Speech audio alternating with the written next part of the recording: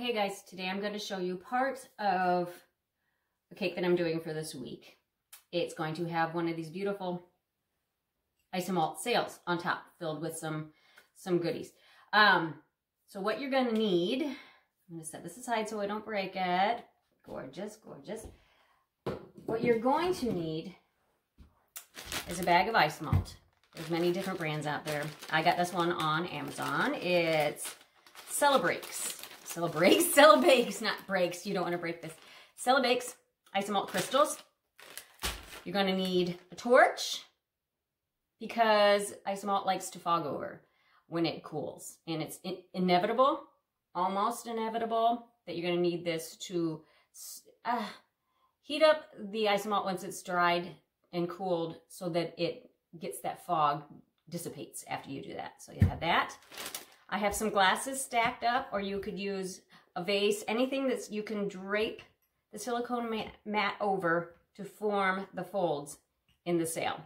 I'm using these. You want it to be high enough so that your Isomalt isn't, or your mat's not touching the table, the work surface. Otherwise it'll create some funky folds and things in the actual Isomalt sail. You can use water. The directions on the package say to use water mixed with the Isomalt. I did that this last one, but this time I'm going to try clear corn syrup. I've heard this works also. Hopefully this works because this is going to be in the video. Clear corn syrup, some toothpicks, and some color gels to marble in the colors that are going to be in the cake. You can leave it clear. You can also color all of the Isomalt. You don't have to just marble it. There's many different techniques. Go ahead and Google it. Check it out on YouTube. Lots of ideas. And then I've got some clips just in case I need to help the mat fall in the way I want it to. So you got all those things. And then let me move these to the side here so you can see what I'm using. Get out of my way. Get out of my way. I'm using this silicone mat to form the sail on, since it's heat proof or heat resistant anyway. You can see how it's kind of modeled a little bit from doing this. I like this one because it folds better. It's lighter weight, which is part of the reason that it's wanting to soften up on me there. It's lighter weight and it hangs better. You could use like one of these macaron mats. It's silicone also, which is heat resistant. This is thicker, but it's not going to, see how it kind of just folds in the middle? You would have to do more with the clips to get it to fold the way you want it. Where this one, when you put it on there, and it just drapes right over. So that's what I'm going to use. I'm going to switch over to the stovetop and show you how I melt.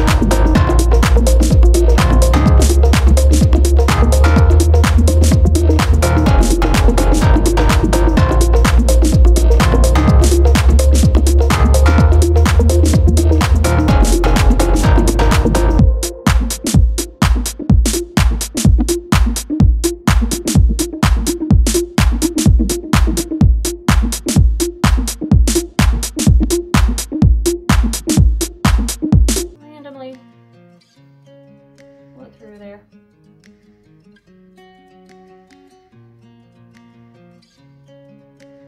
We'll see which one I like better when I'm done. Which one I actually use. Okay, so now, here, move it around a little bit.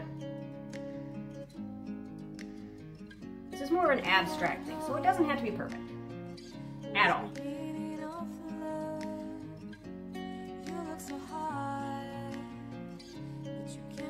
I'm trying to get some of that color on the ends, the outside edges. Very delicate judgment on when you need to drape it over your cups.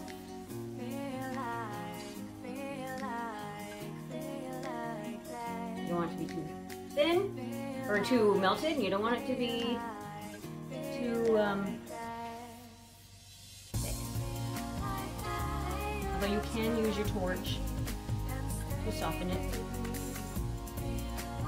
and get it to go where you want. I think that's what it's gonna get.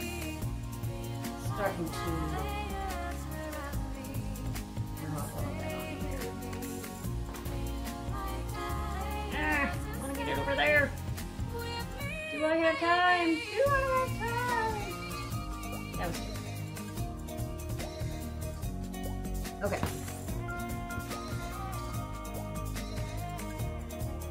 Little here, because it's going to, as it falls down, it's going to create its own design. Okay, so I'll put this on, and then I'm going to quickly move it onto the mat. You want to find the center, or you don't have to use the center if your design that you're going for has, if you want it asymmetrical or not. Just let it fall. Ah, nope. I don't want this to fall off. Well, if it does, it does. There it goes.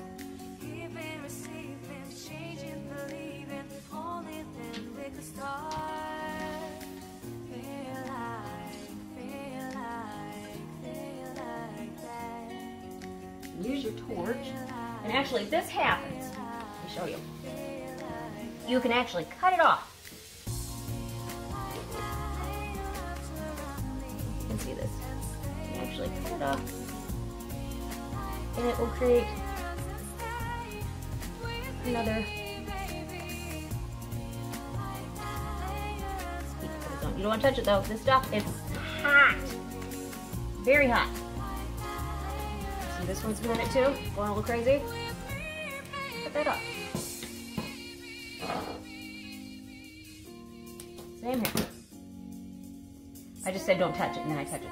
But I can tell that it's to a point where it's kind of moldable and not scorching hot. I actually like that point. I like that. I hope I don't break that accidentally.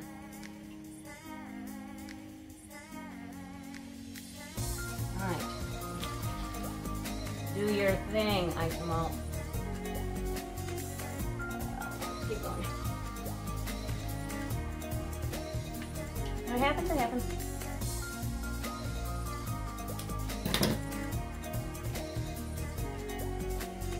What's happening there is it's still thicker here and it's dripping down. Even though it's starting to cool down here. See, I can touch it now, but I don't do as I say, don't do as I do. I just want to form a nice end.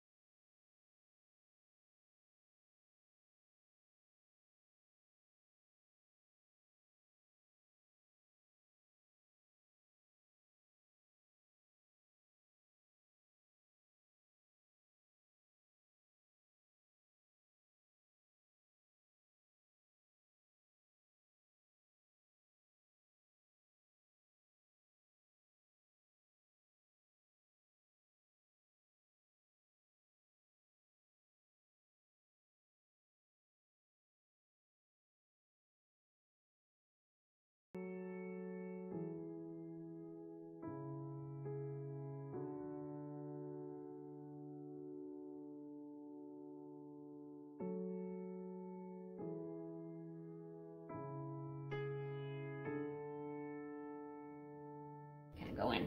All right, I think that's it.